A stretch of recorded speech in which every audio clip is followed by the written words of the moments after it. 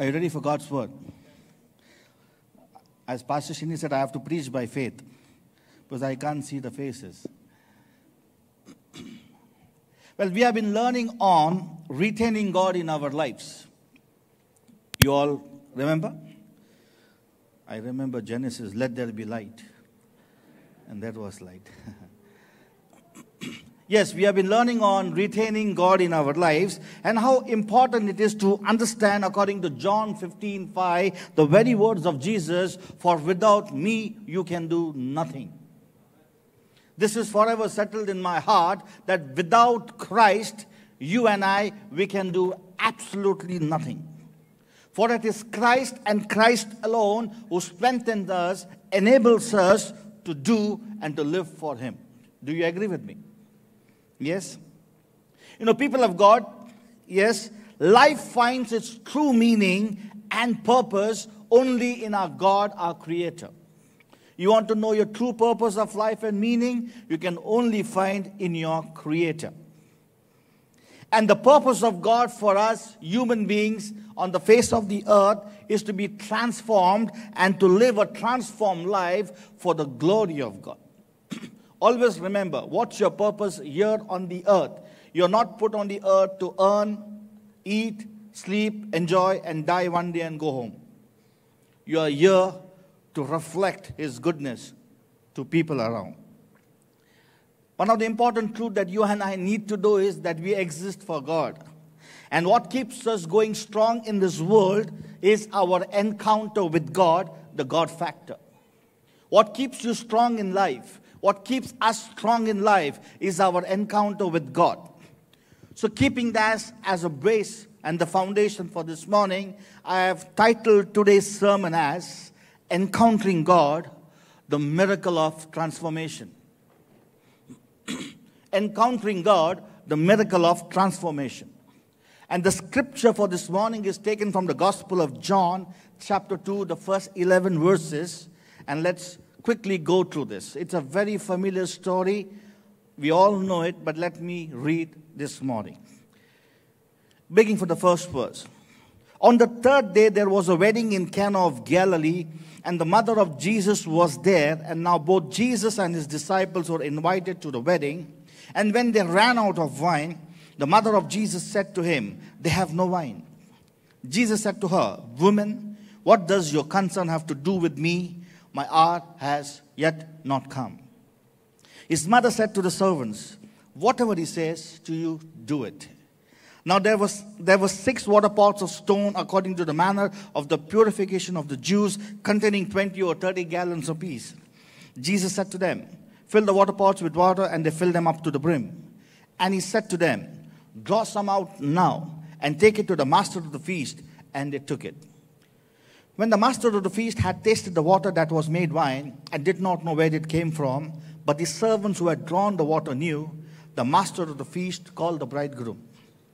And he said to him, "Every man at the beginning sets out the good wine, and when they have well drunk, then the inferior. You have kept the good wine up till now." This beginning of signs Jesus did in Cana of Galilee and manifested his glory, and his disciples believed him. So for some people, your Bible reading is over for today. Say, "I'm a good pastor."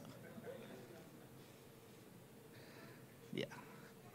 Bible says this is the first sign that Jesus did, and we will see it through the eyes of Mary. We are going to see this through the eyes of Mary. You know, this may seem a very simple incident and story, and thus one can think, what can we learn from this story, Pastor? Please hold your heart. There is so much we can learn from this passage. Are you ready, church? Let's look into the story. The Bible says on the third day, very important, on the third day, that's how the passage begins. You know, the historians say it was one of the relatives' wedding and Mary was there. And they had even invited Jesus and his disciples. You should know the context. When you know the context, you're able to understand the meaning of it. Mary is a relative, and so she's in the wedding, and so is disciples, and Jesus invited guests in that wedding. And Mary, being a relative, she is rightly concerned with the lack of wine. What would you do as a relative? Wouldn't you be concerned? Definitely you will be concerned. So Mary is naturally concerned because there is a problem here. By the way, for our knowledge, the Jewish weddings lasted for 7 days. Praise God, we are not in that culture. One day only is difficult. But Jewish weddings lasted 7 days. And they would really treat the bride and the groom like a king and a queen. But in the midst of their joy, something went wrong. But in the midst of their joy, something went wrong. Just 3 days into celebration, yes, just 3 days into celebration, they ran out of wine. Still 4 more days to go. 3 days into celebration, they ran out of wine. Let me pause here for a moment. Do we also go to such moments in life? Everything is going okay and perfectly fine, then suddenly something happens and it takes away the very peace and joy out of your life. And you keep on wondering what just happened. Everything was fine, Pastor. Everything was fine, smooth sailing. Then suddenly something happened. Have you experienced such things in your life, people? In this story, they ran out of wine. But practically speaking, so when you read the Bible, you should know the context and you should also know what is the life application. How the scripture you can apply it to your day-to-day situation and condition. That's how you make Bible very practical. My question is, they ran out of wine. So practically speaking, in our lives, in our marriage, our relationship, and our homes, we too sometimes run out. We too run out of love. We run out of patience, run out of thoughtfulness. We run out of trust, caring, and service. We run out sometimes in our life too. You know, what I have learned in my walk with the Lord is that one of the virtues that we need to develop as a child and as a human being is to be thoughtful in life. And I call it as a virtue, to be thoughtful in life. And by thoughtfulness, what do I mean? Yes, by thoughtfulness, I mean to think about others, or you think for others and understand the opposite person's need in order to care and to serve. And this is called being sensitive. When you think on behalf of others in order to care and to serve, you are being sensitive. And this actually defeats being selfish and self-centered. What is the remedy for selfishness and self-centeredness? Be thoughtful. Be thoughtful.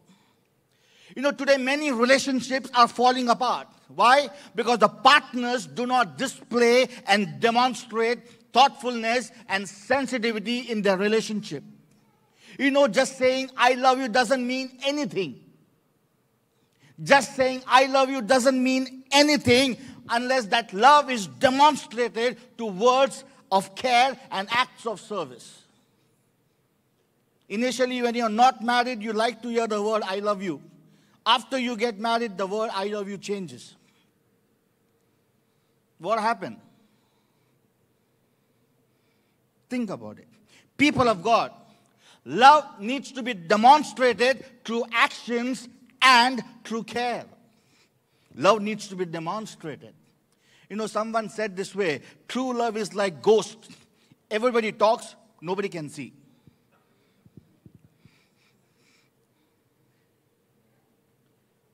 It's humor, but there's a message in that humor. What happened here in this story? On the 3rd day of the 7-day party, they ran out of wine. The culture that was prevalent in those days was a culture of honor and shame, a very important point. The culture of that time was the culture of honor and shame, and failing to provide adequately for the guest would involve social disgrace. You see, hospitality in the East was a sacred duty, and for things to literally run dry would have been a terrible shame to the bride and the groom. Do you know what does it mean to the family, this situation?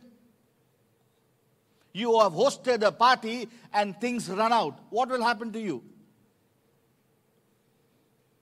Put yourself in the place of host. And there's a shortage. And the distinguished guests are already there. What will happen to you? Embarrassment. Do you know what that means to that family? Disgrace. Disgrace. That's what it means. To invite guests and not have enough means that this family is forever disgraced and the neighbors, among the neighbors in the small town. And this would be a shame to the bride and the groom and to their families. And lifelong, they have to hear this. In the closely knitted communities of Jesus' day, such an era would have never been forgotten. And this would haunt the newly wedded couple all their lives. So what I'm talking about this morning is embarrassment and shame. And we all go through that. Whether you confess it or no, the truth remains the same. How are you? I am fine. How fine is your fine sister and brother? Think about it. And it becomes quite difficult to handle such moments of crisis in our life. Many people struggle with this.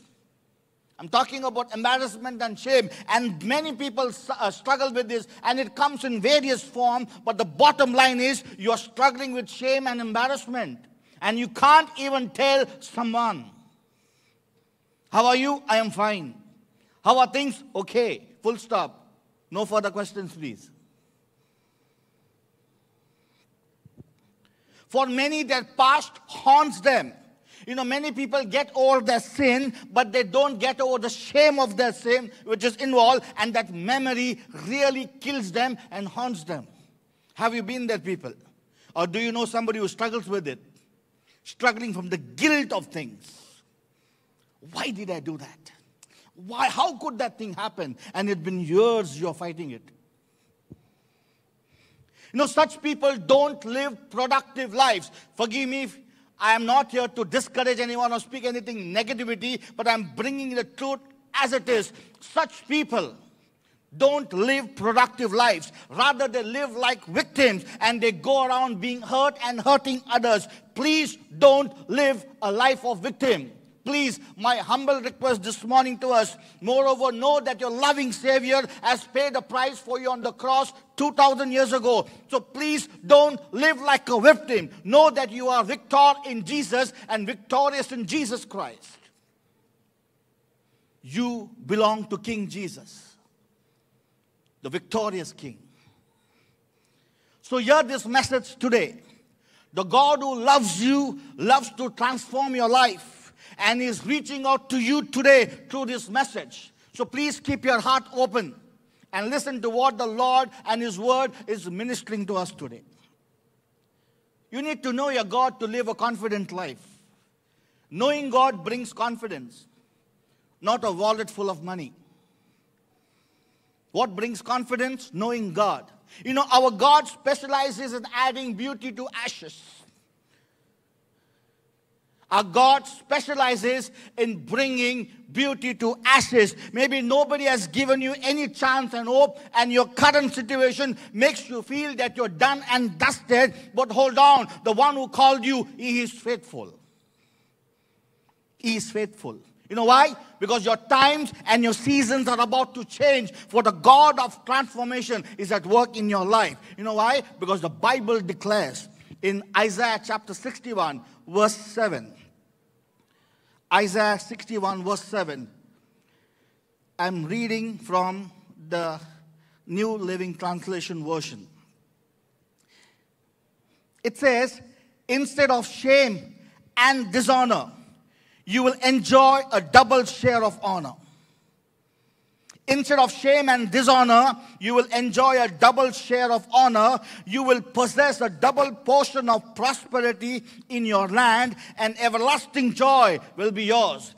Everlasting joy will be yours. Come on, people, shout aloud, amen. Instead of your shame, God gives you double honor. Come on, if you want to clap, clap for the Lord. Towards the end of the sermon, you will rejoice more. And you'll thank God that you made it today in the house of God. Because God is not going to send you back the same way you came. We see in this story a situation which is quite embarrassing. And Mary goes to Jesus and says, what did Mary say? They have no wine. My question is, this begs us a question, why did Mary go to Jesus? Why did Mary ask Jesus to do something? Probably Mary knew what the angel had said, that he is a special child and he has been destined for great things. She had seen Jesus growing up, that he was a different child from other people. He was very kind, loving, and very helpful. So Mary believed Jesus could fix this problem for her. But how did Jesus respond to Mary? Gospel of John chapter 2 verse 4. Jesus replied, "Woman, what does your concern have to do with me? My hour has yet not come. It's not my time now." You know, the word woman used there is not out of disrespect. Please don't. Can Jesus ever disrespect a woman? I want you to think. Can a loving Savior ever do that? So when Jesus said woman, it was definitely not out of disrespect. Yes, listen to me. Neither it was also an intimate word too. It was not an intimate word also. You know, Jesus is telling, I am here to do my Father's business. Jesus is now ready to do his Father's business, is ready to move into the public ministry, and that totally depends upon the timing and the word of the Father and the will of the Father. And Mary is talking to Jesus, and the servants are right there. You know what happens? Mary turns to the servants and says something very profound. What did Mary say? Whatever he says, do it. Whatever he says, do it. You know, people of God, one of the most profound words you will ever hear when it comes to receiving a miracle. What is that? Mary said, whatever he says to you, do it. I'll tell you people, this is a profound principle. If you want to do well in your life, whatever the Lord says, just do it. If you want a miracle, blessing, and breakthrough in your life, that's the principle. Just do what he says. So what we learn from this story, the first thing that we learn from the story is obedience. Obedience. And by the way, the first thing about obedience is measurable. Obedience is measurable. Let me qualify my point as I go further. You know, Jesus said, fill the water jars, and they filled the water pots up to the brim. You know, Jesus instructed the servants to take the 6 stone water jars and fill them with water. By all means, it was not a small task, people. I want you to know. Don't read this just as a story. You should know the facts and the figures right. You know why? Because each jar could hold up to 20, 30 gallons. Can you imagine? 20, 30 gallons. So filling those 6 jars up to the brim, it was hard work. A lazy person would have filled half. Am I right? Because Jesus never told them how much to fill. He just said fill. A lazy person could have filled half. And the Bible says they filled it up to the brim. Do you know, people, how much wine they got? How much wine did they get? As much water they put in. Obedience is measurable. Yes? If they had to fill the water pots halfway, they would have had half of it. Jesus says, whatever measure you use, it will be measured back to you. Obedience is measurable. This principle applies even to your givings. Obedience is measurable. Let me give us a practical example. All parents will understand and agree with me. Am I right? I am a parent too. It says, when you tell your child to study well, and when then you get the report card, you will know exactly how much and how well your child has studied. Am I right? Because many times miracles happen in the report card. Why are you smiling? I said something serious. Because I faced this many a times in my life. Whatever they asked me in my exam, I could not understand the question. Whatever I wrote, they could not understand. So we couldn't come in harmony. And now I understand. What is the problem? Wish I knew it in my school days. You know, Zig Ziglar, a great man of God, tells us a story. You know, one time a child brought home a report card with 4 F's and a B. 4 F's and a B. And his mother said, "Can you please explain this, son, to me?" And the son said, "Obviously, Mom, I've been spending way too much time focusing on that one subject."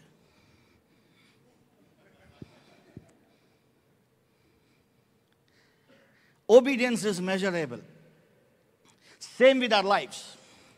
Our obedience is very measurable. Do you know, by the way, people, that our life is a result of our obedience? Do you know this? That your life is a result of your obedience. So please don't blame others or your circumstances or the poor devil. You need to take the responsibility for your life and stop blaming others. People, if you are here listening to me, sitting in this room, if people have blamed you for their errors, don't live in that guilt. Please forgive them and release them. Yes? Before complaining and being unsatisfied with your life, ask yourself a question. How is your obedience? Have you done what God has told you to do? Or what God is expecting you to do? Because remember, to obey, it's not a burdensome or a drudgery, but obedience is rather exciting. The second aspect of obedience is, it's not only just measurable, obedience is exciting. You know, the water pots were ceremonial washing pots. They did not look exciting at all. The 6 jars there were not exciting to look at. Nobody was excited looking at the pot. You know, the purpose of those pots or the water jars was for a ceremonial wash only. I want to ask a question to all of you. In this story, what resembles your life? And I will answer that towards the end of the sermon. You know, when these pots, nobody wanted to look at. They were only meant for ceremonial wash. But when Jesus showed up, these very pots, which were once not beautiful to look upon, became party central at the end of the story. What we see, people hanging around these pots, waiting to drink from it. You know why? Because that was the doing of the Lord. That was the Lord's doing. You know, these pots that I'm talking about symbolizes dead religion. Dead religion. And Jesus changes it all. In fact, Jesus brings out a miracle out of it, a true transformation. A true transformation. You know, many of our lives are like those pots. Our life symbolizes that pot, only meant for ceremonial wash. Living a religious and a monotonous life, no passion, no vision, just pulling on, just living a laid-back life. Yes. Have you met such people? Very laid back in life. For them, God is there. Very laid back in life. Now, whatever you tell them to do, what they say? Later. Have you met such people? If you tell them to do anything, they will say, later. Now, ultimately, this causes tension at home and in the relationship between couples. It may sound very simple to you, but this becomes a core issue in marriage and relationship. I want you to look up to the slide. Ladies, please take care. Ladies, listen. If a man says he will fix it, he will. There is no need to remind him every 6 months. I believe this helps the ladies. When he says he will do, he will do. Even if it's 6 months, leave him, he will do. This is how some men operate. Forgive me. But this is how some men operate. You know, they may be very efficient at workplace, bringing huge business to the corporate world, millions of dirhams coming in. But the same people, when they come home, they are not effective. What happened? You're a problem solver in your office, and you can't even fix a small problem in your own house. What happened? You demonstrate great skill at your workplace, but then what happens when you come home? You need to be leading the way in your house, sir. What happens? Talking about spiritual matters. For some, attending service has just become a ritual and a religious obligation, and God is not a priority. They come to church and leave the same. There is no expectation to learn something new or take something back from the presence of God as they leave. There is no drive to excel. They don't try out new things, and they never explore the God-given abilities in their life. They are just going to the daily grind of life, doing the same usual thing and expecting changes in life. It's not possible, people, expecting positive things to happen. Look up to your screen, please. It says, a negative mind will never give you a positive life. A negative mind will never give you a positive life. Many of them have absolutely no joy and smile in their life. Have you met such people? Absolutely no joy on their face and no smile. They are very serious, and they are not fun to be with. Even when they talk to their own wife, they are so rigid and friendly. Tell me, what happened? Okay, I love you. Sometimes husbands are very lazy. When the wife says, I love you, husband says, amen.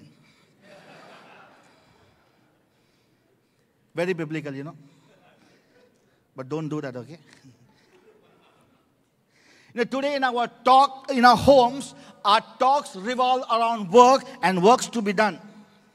Am I right? At breakfast, we are talking what to do for lunch. At lunch, we are talking what for dinner. At dinner table, you're discussing how to fix the children's tiffin tomorrow morning. Works. We only talk work. Right? When was the last time you asked your spouse, how are you and how are you feeling? When did you ask last? When was the last time you were really concerned about the feelings of your wife? Vice versa, the husband. Yes, because this matters greatly.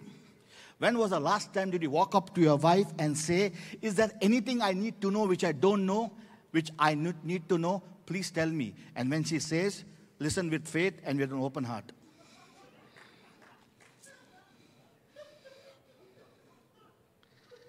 I don't know, your laughters are shouting like amen to me. You're smiling, but it's sounding like amen to my ears this morning. You know what is missing in our homes? Do you want to know what's missing in our homes? No? You want to know what's missing in our homes? It's the joy and the fun in the family. Bring back joy and laughter in your homes and build good and lasting memories for life. Jesus meant us to enjoy life and live life in abundance. You need to believe the word for what it says. Ecclesiastes chapter 5, 18 to 20. Reading from the Living Translation. The Bible says, even so, I have noticed one thing. At least that is good. It is good for people to eat, drink, and enjoy their work under the sun during the short life God has given them, and to accept the lot in life. And it is a good thing to receive wealth from God and the good health to enjoy it. Listen to me. To enjoy your work and accept your lot in life, this is indeed a gift from God. God of the Bible is talking. To enjoy your work and accept your lot in life, this is indeed a gift from the Lord. I love this verse, 20th. God keeps such people so busy enjoying life that they take no time to brood over the past. Don't you love it? God keeps you so busy in the joy of your life that you can't brood over the past. Yes? Ecclesiastes chapter 9, verse 9. It says, live joyfully with the wife whom you love all the days of your vain life, which he has given you under the sun all your days of vanity, for that is your portion in life, and in labor which you perform under the sun. Let me read the same scripture to the Living Translation. Beautiful. It says, live happily with the woman you love through all the meaningless days of life that God has given you under the sun. Ladies, are you ready? And God also says, the wife God gives you is your reward for all your earthly toil. The wife that the Lord gives you is a reward for your earthly toil. Come on, ladies, shout a good amen. Come on, you're not excited. You are the reward of God from God to your man. Men, please acknowledge this is a gift. I'll tell you, it's a wonderful truth I just spoke. You know what I understand from the scriptures? Jesus meant us to enjoy life and live in abundance. So then this begs us a question. How to make our Christian life exciting? Do you have a question? Thank you for asking. How I make my Christian life exciting? Simple. What is that? Whatever Jesus says to you, do it. Whatever Jesus says to you, do it. Yes? For we serve a creative God, and you'll go from miracle to miracle. Do you know obedience is the key in your life and my life? And big door swings on small hinges. Obedience is the key. Now let's come back to the story. You know, after they had filled the water jars with water, Jesus said, draw some out now and take it to the master of the feast. This took faith on the behalf of the servants. Why do I say so? It took faith to take the water out from the jars and take it to the master. Why? Imagine how hungry the master of the feast would be if they brought water to them. Would you do that? Draw the water and give to your master. You'll be fired, man. Yet in faith, they obeyed the words of Jesus. Something very important. Listen, listen. Listen to me, people. To fill the jars with water needed faith. You agree with me? To fill the jar with water needed faith. And then to draw the water and serve to the master of the feast, it required greater faith. It required greater faith. I'm coming to something very important. It might not have struck you, but today you're going to learn something. Are you ready? Listen. Very interesting fact. You know, Jesus' first miracle was not raising somebody from dead or healing someone. Am I right? That was not his first miracle. Jesus' first miracle was saving a family from embarrassment. Jesus' first miracle was saving a family from embarrassment. Jesus' first miracle was simply blessing a family at wedding. And by this we understand God cares about the institution of marriage. God cares about your family. God cares about the little things in your life. He cares about your life. And I want you to know this truth, that God is concerned about your concerns. You know, every miracle benefits someone. It blesses children. So trust God. People trust God and give God the opportunity to bless you. For the love of God is demonstrated on the cross for each one of us. Just a gentle reminder, people, this morning. Don't be so obsessed with your work and things here on the earth and with your life that you lose sight of God and His love and purpose for your life. I have understood this in my walk with the Lord. This is engraved right here. What is that? As you partner in building God's house, God will build your house. As you partner and cooperate to build God's house, God will build your house. The one that Jesus said in Matthew 6:33. Jesus said, but seek first the kingdom of God and His righteousness, and all these things shall be added to you. I believe some of us need to give ourselves an opportunity to let God work in our lives. You heard me right. Some of us need to give God or allow God to work in our lives. You have been too hard on yourself, and there are many reasons and factors for that. Maybe you have failed and messed up your life, or you're currently messing up. But that doesn't change who God is, because He has great plans for you. Jeremiah 29:11 says, God says, "For I know the thoughts that I think towards you, says the Lord, thoughts of peace and not of evil, to give you a future and hope." So people, there is hope for you and your family. There's a beautiful future for you and for your family and for your marriage. So then, allow God to work in your life and through your life, and you will be astonished at what the Lord does in and through you.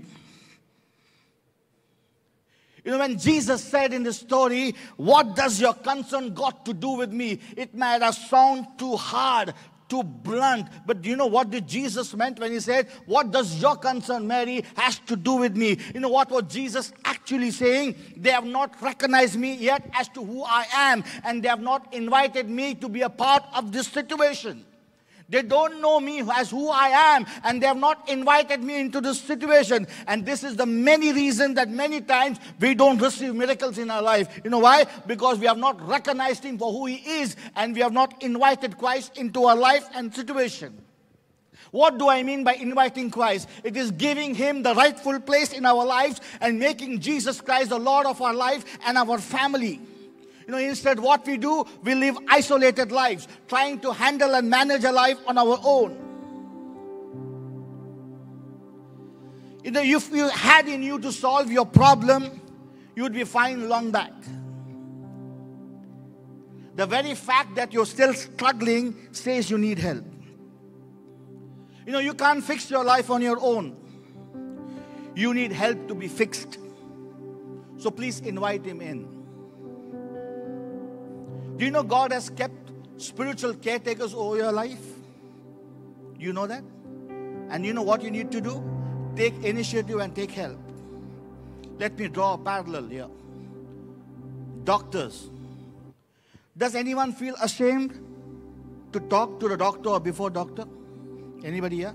Do you feel ashamed to visit a doctor and tell your problem? Anybody here? Nobody. But you do feel ashamed to talk to your spiritual leader. You know, help comes to those who ask and are willing to receive it. We cannot force help on somebody. Help needs to be received and initiated. For example, when a person is sick, he doesn't wait the clinic to call him. Anybody here? When you're sick, you're expecting the hospital to call you? No. What you do? You pick up the phone, you reach out to the doctor. Then why for spiritual things, you're waiting upon the church and your leader to call you? Then why, when you need a spiritual help, why don't you take the initiative and reach out to the spiritual caretaker whom God has placed over your life? If your marriage needs help, if your family needs help, reach out to your spiritual leader and get the help. We need to invite Jesus and let Him be Lord over our lives. And the way we do is very simple. Whatever He says, just do it. You know what's the problem? Many a time our pride and ego hinders us from taking help. We don't mind struggling in pain, but we will not ask help. We don't mind incurring loss, but we will not ask help. You know, you're too worried, what will people say? What they will think about you. You're worried about your image. But what about the real problem that is ruining your life, your marriage, and your family?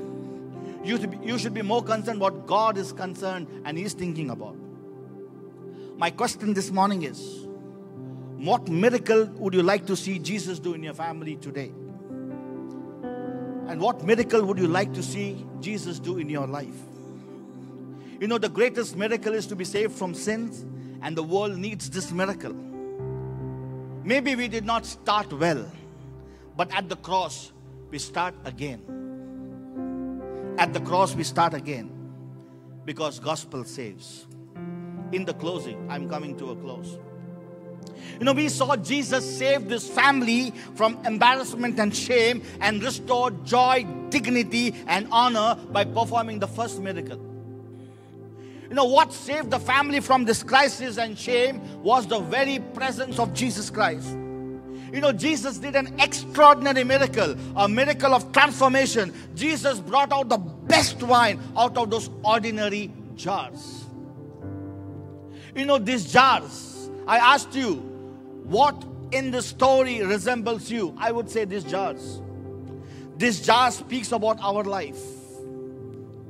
Listen to me.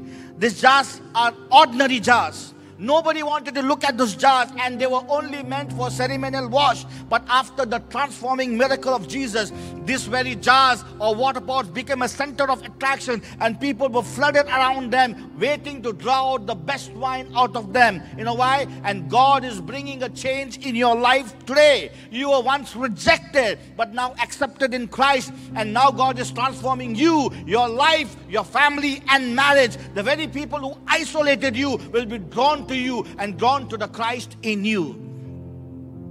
And the things that are changing in your life, you know why? Because Jesus is present. We are ordinary people, but we carry the extraordinary God in the inside of us.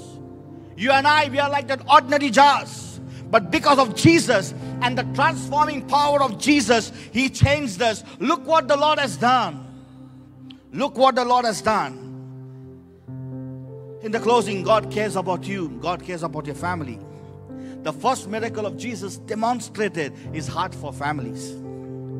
And if you're willing to surrender our lives and trust God in our lives and give Him the first place, God can transform you and bring out the best in us. This is what I call the miracle of transformation. This is what I call the miracle of transformation. And this begins by encountering God, by inviting Him and making Him the Lord over your life, over your family, over your children, over your marriage. What's the principle, people? Just do what Christ says. Your life will be blessed. Are you blessed, people, to what you heard today? Yes, your life is going to change. You know why? Because Jesus showed up, things change. Please stand up with me, people. We'll sing a small chorus before I close in prayer. Just a chorus of goodness of God. Every eye closed, hands lifted. Let's worship the Lord. And I want you to thank God that He's bringing out the best in us. His transforming power is at work in you.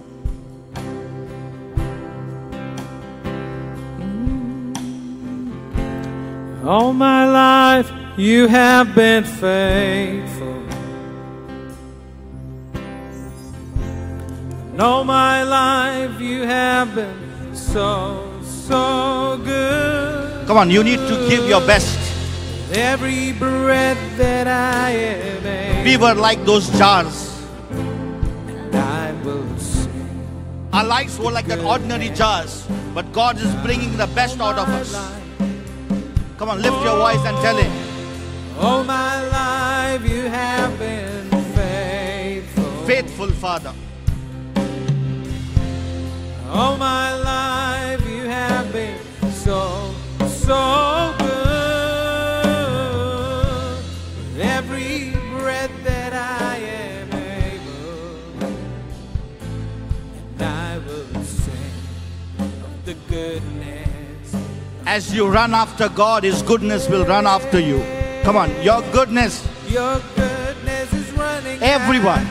It's running after me. Your goodness is running after. It's running after me. Once again. Your goodness is running after. It's running after me. One more time, let us sing. Your goodness is running after. It's running after me. With my life laid down, I surrender now. I give you everything. Your goodness is running after. It's running after me. All my life, God. All my life you have been. Come on, one last time. To the Lord of love. And all my life you have been so, so good. With every breath that I am able, and I will sing of the goodness of my God. We will sing, Lord. I will sing of the goodness of God. The God of transformation, we worship you. Lord, we want to thank you for your word this morning. I pray everyone who came here, Lord, who partook, Lord, in this, Father, bless them. And all those listening, God, through this telecast, I pray a blessing. Lord, thank you, God, for showing up. You said, God, the first miracle you did was to save a family from embarrassment. Your heart is for families, God. I pray that you are concerned about our concerns. So this morning I pray, God, I pray that as you transformed and you brought out the best out of those water jars, you are working in each one of us, God. And I pray the good days are ahead of us. The best days are ahead of us, God. I want to thank you, God, what you have done today. I pray that every marriage will be transformed. Every life will be transformed, God. And I pray what has not happened for years will begin to happen now. So today I pray as CFAN Church, every member, every family, Lord, even as we bow down to this word and to truth, knowing one thing, God, that just we will do what you tell us to do, God. We want to pray, God, continue to work in our lives, that we will be changed for your glory. May the grace of our Lord Jesus Christ, the love of the Father, sweet fellowship of the Holy Spirit, rest and abide in our lives in Jesus' name. Amen. Amen. God bless you, people. Go home in the joy of the Lord. Look what the Lord has done. These jars were not beautiful to behold, but towards the end of the story, they became the center of attraction because He worked in it. So God is working in you. God bless you, people.